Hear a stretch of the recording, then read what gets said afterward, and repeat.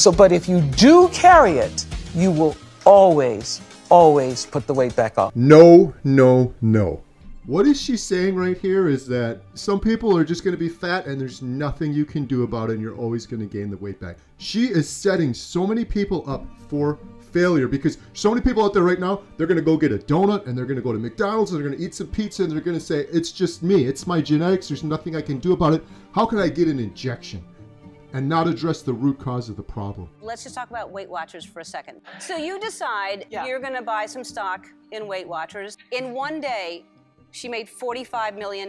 Beep! Kara here from Healing Humanity, the power of a proper human diet. And today I want to talk about Oprah leaving Weight Watchers. And I think Oprah is dead wrong. And I think her advice is setting a lot of people up for more suffering, more pain, and more endless time yo-yo dieting instead of addressing the very simple root cause of the problem. Here she is, Oprah, explaining the real reason why she left Weight Watchers. And I guess before we jump into why she left Weight Watchers, Oprah was working with Weight Watchers for almost a decade, 10 years, and she made a total of $221 million promoting Weight Watchers. She was doing a lot of weight watching, but she wasn't doing a lot of weight losing. She was yo-yoing up and down and up and down, and she was paid over $220 million to promote this Weight Watchers to millions of people who then went on it and probably had the exact same results Oprah did. I would love to see a large group of individuals who used Weight Watchers and are no longer on Weight Watchers and lost an incredible amount of weight and reached their goals and they're living happily ever after like I am eating a proper human diet. I don't know anyone. I can't name anyone. On the flip side, I can name tens of thousands of carnivores, people doing ketogenic, carnivore, proper human diet that have changed their lives forever. I can't name one on Weight Watchers, although I can name several people that I know that have been watching their weight on Weight Watchers for years now.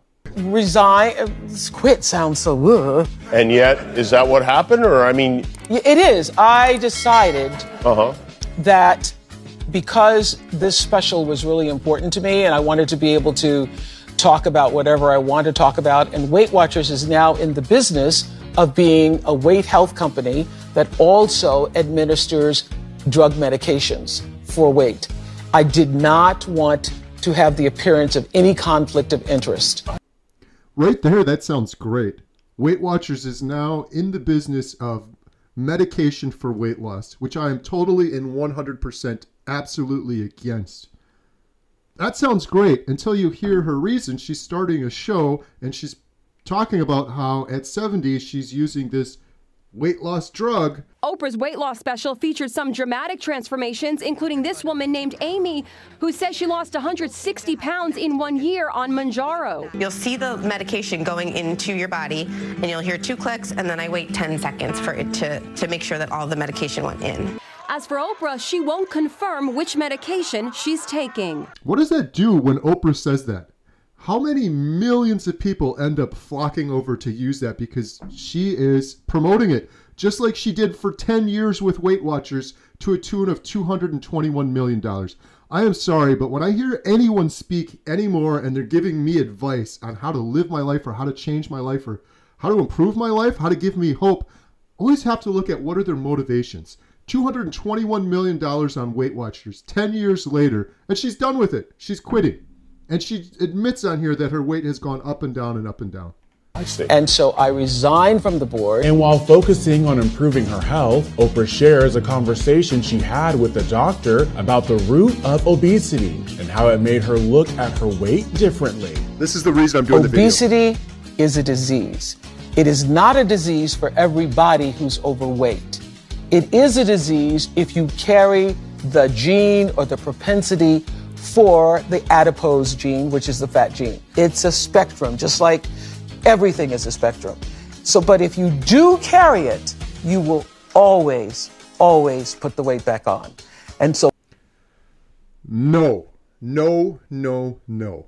What is she saying right here is that some people are just going to be fat and there's nothing you can do about it and you're always going to gain the weight back. I used to think that was the case for me because like Oprah, I yo-yoed and I went up and down and up and down and up and down until I realized that the root cause of the problem was I was a sugar and carb addict. Once I quit sugar and carbs, my weight has been perfect. I've been eating a proper human diet for over a year now. Never done that before in my life, and all the yo-yoing I've done, a couple months at the most, up and down and up and down and up and down.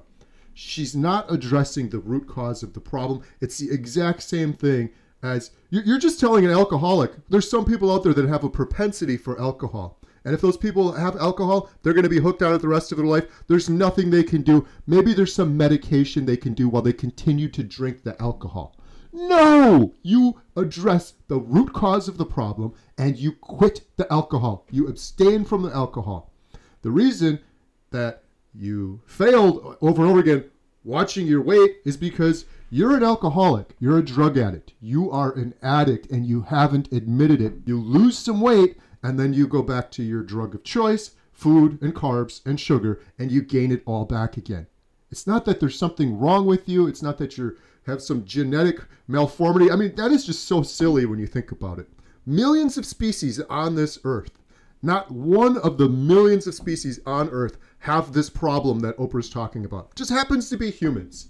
No, it's humans because we're the only big-brained species on this earth that overcomplicate things so much, and we've gotten ourselves addicted to highly processed foods, carbohydrates, and sugar. It lights up the brain just like cocaine on an MRI. We've told ourselves it's perfectly normal. We give it to children, and then we go on these crazy Weight Watchers yo-yo diets where we try to moderate an addictive drug. An alcoholic would not go back to beer after quitting alcohol. A cocaine addict wouldn't go back to cocaine after quitting cocaine, fixing their life forever. You don't do cocaine. You don't do addiction in moderation. Oprah is trying to do an addiction in moderation.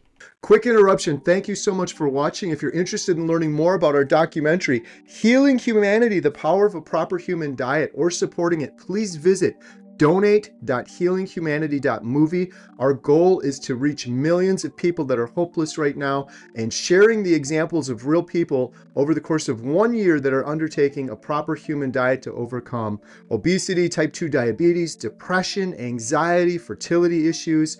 We couldn't do it without you. We thank you so much. We are also selling these shirts, Healing Humanity, The Power of a Proper Human Diet. Every penny we get from those goes towards the documentary. And last, we have memberships. If you click the little join button, it's best to do it on desktop. Under any one of my YouTube videos, you can join and become a member. We have hundreds of members right now. We do members only videos. We do members only behind the scenes. You can email me as a member and I'll answer you. And every penny from that goes to support the documentary. And the last thing is we have these Redmond's portable salt shakers. These things are awesome. You can get the best salt. You can take it with you. We sell these on the website along with our water bottles and cutting boards, and every penny from all of those goes 100% towards supporting the documentary. You can also sign up for our newsletter, which is completely free. All of these links are in the description below. Thank you so much for your support. Now back to today's video. When I realized that, you all have seen, I've been in the struggle, I've been in the storm of losing the weight, gaining it back, losing the weight, gaining it back. And what I realized when I listened to what the doctor said, that you are always going to put it back on, and it's like holding your breath underwater. This just makes me so angry. And the reason I'm doing this video, it's not to pick on Oprah, but she's pushing people to think there's nothing I can do. That's just, I'm one of those. I'm like Oprah. Nothing I can do about it. That is not true. That is not true. I yo-yo just like Oprah. On Weight Watchers, counting calories, vegetarian, plant-based diet. I've tried all of them. 1 meal a day, 2 meal a days. And I yo-yoed for 10 years, just like Oprah. Until I realized I am a sugar and carb addict and I need to completely abstain. And humans are the only ones with this problem. She is setting so many people up for failure because so many people out there right now, they're going to go get a donut and they're going to go to McDonald's and they're going to eat some pizza and they're going to say, it's just me. It's my genetics. There's nothing I can do about it. How can I get an injection? How can I get a pill and not address the root cause of the problem? Now, Oprah has a show And she's been on the news several times now talking how she's taking one of these weight loss injections. Oprah Winfrey's primetime special last night on weight loss aimed to take the shame out of using drugs to shed pounds. These injections are going to be one of the biggest and most unnatural medications in the entire world. There's all sorts of horrible side effects. So even though they're fully being paid for and we're being told this is a lifetime drug, there's lawsuits coming, just reported in the past couple of days, on gastrointestinal issues and stomach paralysis. Paralyzes your stomach to make you not be able to process food correctly. And there's studies now saying that stomach paralysis, the really messing with your ability to digest food, actually stays after you go off the drug. So there's lawsuits now with people with severe gastrointestinal issues after coming off the drugs that's being pronounced, and that's coming out in lawsuits. Additionally, because of that, you're consistently seeing patients who go off the drugs gain the weight back.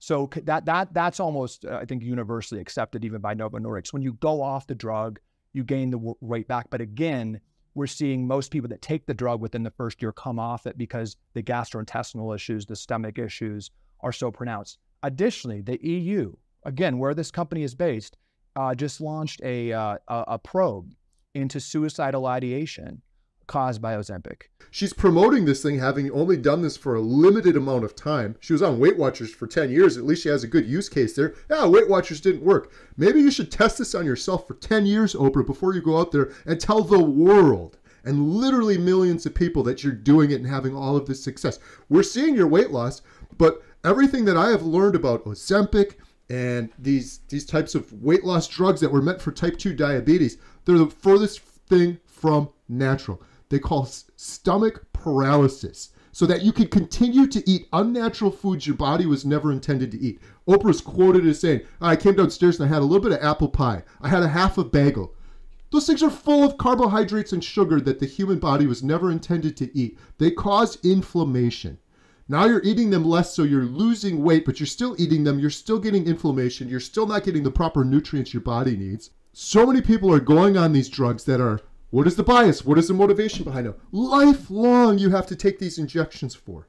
And these drug companies, of course, what are they saying? It's just fine. It's just fine. We don't have anyone that's done it their entire life, but trust us. It's just fine. You'll be fine. And now tons of people are dropping off of these. They gain all of their weight back. And these medical companies that are, pharmaceutical companies that are offering these drugs have been on the record to say it. Yeah, when you get off these drugs, you will not only gain all the weight back, you'll gain more back. They're not sustainable. And what happens when these people get to their goal weight and they no longer have fat in the reserves to burn and they start getting very, very hungry? They're failing. So many of these people are failing. There's lots of evidence between the gut and the brain and mental health issues. And this drug paralyzes the gut. And there are widespread reports from people going on these drugs of having depression and anxiety.